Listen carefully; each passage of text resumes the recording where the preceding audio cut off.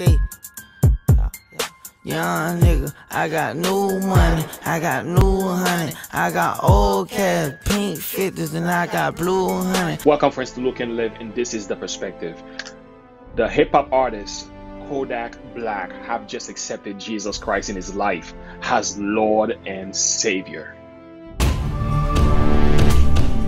For those of you who know who he is, friends, he has not always lived the best life, although he had one of the greatest hate in 2014, no flocking, and ever since he's been in and out of prison, although he had a baby in 2017, and he's actually expecting another child. But it seems as though the meeting that Kodak Black had with this evangelist at the gas station has actually started something new, a whole new chapter in his life that I personally believe is going to take him on a positive journey from this point forward. Now, I'm gonna let you watch this video, and you can share your thoughts and opinions with me at the bottom in the comment description box below, and I'll also share with you my perspective and some biblical perspective as well to hear what the Word of God has to say. Please stay tuned and check this one out. Yeah, brother. Yeah, brother, man. Yes, sir. Hallelujah, Yahweh. Amen. Hallelujah. We just want to thank you, Father, right now in the name of Jesus. We just want to thank you for the special moment right now, Father. Father God, we know that you have died for everybody on the cross, oh God. We know that you have shed your blood on the shed of Calvary. There's no sin, there is no guilt and condemnation for those who are in Christ Jesus. And right now, I declare right now, Father God, that Lord, God, I pray for his mind, oh God. I pray for his mental health. I pray for anything, oh God, that's trying to come against him in any way and close towards his spirit, Father God, that he may not try to focus. But I declare, oh God, there's power in the blood of Jesus Christ.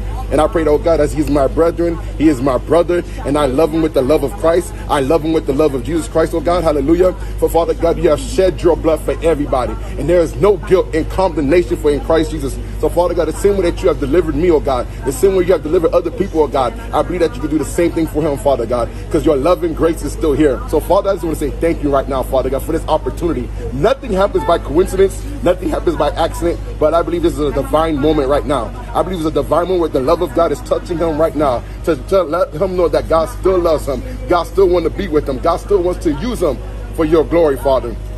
So I just want to say thank you, Lord. Thank you for this opportunity, Father God, to get away for the Holy Spirit to just minister. Let him know that you are more real than ever than anything in life, oh God. That nothing can compare to Jesus Christ.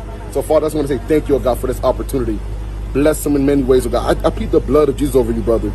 That the God will cover your mind. Any thoughts or anything that's trying to contradict your thoughts, anything that's trying to infiltrate your mind, your hands are best. No matter what the world says, it doesn't matter what word it says, it doesn't matter what God says about you. And as long as God knows he loves you, and he died for you. And he rose from the dead so that he can accept him as his Lord and Savior. So Lord, my God, I declare right now, at this moment right now, as you're touching his heart, bless him. I want you to hold my hand, my brother, and please pray after me, man. Say, Father God. Father God. In the name of Jesus. In the name of Jesus. I just want to say thank you. I just want to say thank you. For this moment. For this moment. You are a God who speaks. You are a God who speaks. And thank you. And thank you. For giving me this opportunity, oh God. For giving me this opportunity, oh knowing God. Knowing that you are real. Knowing that you are real. I pray right now. I pray right now. That you forgive me. That you forgive me. Of all of my sins. Of all of my sins. And I receive your forgiveness. And I receive your forgiveness. And I believe. And I believe. That Jesus Christ. That Jesus Christ. Died on the cross. Died on the cross. For my sins. For my sins. And he rose from the dead. And he rose from the dead. I accept you, Jesus. I accept you, Jesus. As my Lord. As my Lord. And my Savior. And my Savior. Come into my heart. Come into my heart. Clean me up. Clean me up. Use me. Use me. For your glory. For your glory. I believe. I believe. That if I was to die. That if I was to die. That when I wake up. That when I wake up, I will be in your arms. I will be in your arms. In Jesus' name. In Jesus' name. I am saved. I am saved. Amen. Amen. yeah, boy, you slid. You slid, boy. Yeah. I felt my heart beat. Oh, praise God, man. This was just amazing. This was just powerful. If I may comment a little bit on if I may take and extract the segment from the evangelist and read that to you very quickly. He said, it doesn't matter what the world says. It matters what God says about you. Can I pause and preach a little bit here? Listen, friends, it is so true. We live in a world that oftentimes wants to downplay God, oftentimes wants to say that you are no good, you're not good enough, or you are too sinful, too wicked, you can't go to God. You see, the experience of Kodak Black is saying to all of us right now who may be thinking those thoughts, it is not you.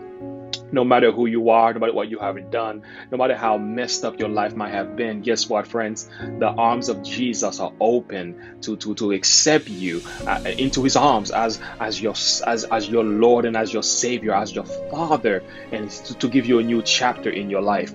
That is the reality that he had discovered. And my question is, have you discovered this? Now, let me go back once more time to look at the quotation from the gas station evangelist. He said, furthermore, God knows he loves you, and he died for you, and he rose from the dead so that you can accept him as Lord and Savior. Friends, this is a good one.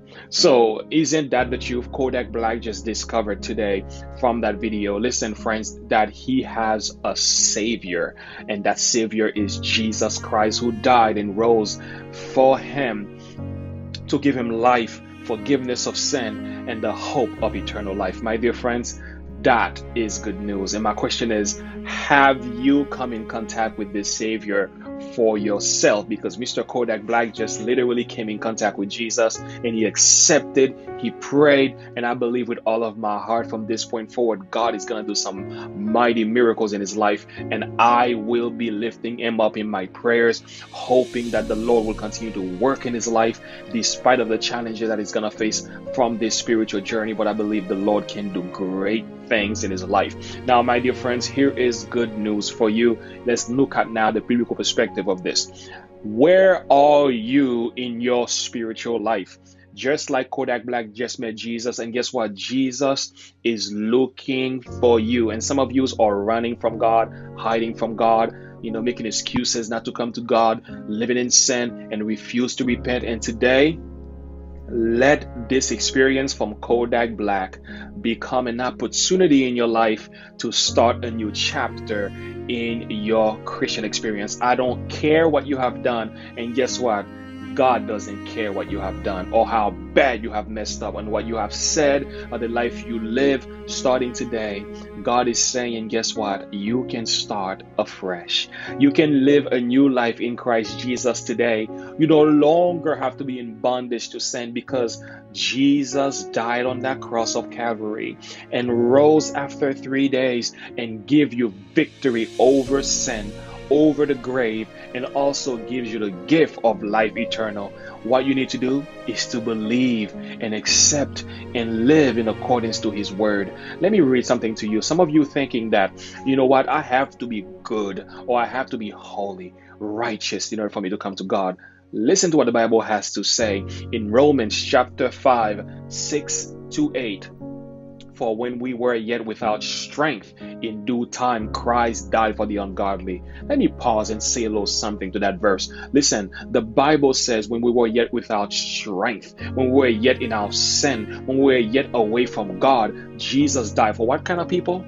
The ungodly. You see, you don't have to be good to come to God. God died for bad people. God sent his son to die for the wicked, for the sinful, for the wretched, for the messed up, for the sinners. And my dear friends, I am in this category, and it is because of the grace of God alone that I can even preach to you right now, because he has given me the same opportunity that is actually offering to you right now. I'm sorry, my tongue's twisting right now because I'm just so excited about what the Lord is doing in the lives of people, men like Kodak Black, and I believe many others. The Lord is touching and working in their hearts, and maybe today is your opportunity. And guess what? He died for the ungodly, and that includes you. Let's continue to our Bible study now. Verse 7. For scarcely for a righteous man will one die, yet peradventure for a good man some will even dare to die. Yeah, isn't that the truth? Sometimes we will do good things for good people who deserve our service, who will do things only for the people that are right. But that was not so with the God of the Bible. That was not so with Jesus. Jesus was willing to die, not because we are good, not because we are better, not because we're trying to be something better than what we were. In all actuality, Jesus died for us in our sinful condition, in our messed up behaviors, in our crazy, ungodly lifestyles, and Jesus paid a price for your life before you knew about him. Let's go back to our Bible once again. We are told in verse 8, but God commended his love toward us in that while we were yet sinners, Christ died for us. Amen. Good news. Can I preach a little bit here? Can I say hallelujah? Listen, friends, it was while we were yet in our sins, while we were yet ungodly, while we were yet living in against his law, breaking his law, doing things that we ought not to do. It was during this time that God sent his own begotten Son to save you from a life of sin. Before you were born, before you started sinning, before you break God's law, before you smoked the drug, before you tatted your skin, before you hate your wife, before you committed adultery, before you started fornicating, before you started drinking alcohol, guess what? God sent Jesus to pay the price for those sins. And today the message is very simple. Have you accepted the gift of God, just like Mr. Kodak Black have done today? If you have not already done so, what are you waiting for? Until next time, God bless you and have a good one. Okay, friends, if this video was proven to be a blessing to you, don't forget to like and subscribe to this channel and share this message with somebody else. Let them hear the blessing that the Lord has blessed you with today. And also click the bell icon to be notified for my upcoming videos. Until next time, God bless you. Thank you for watching, and stay in prayer, believe in Jesus, and walk by faith.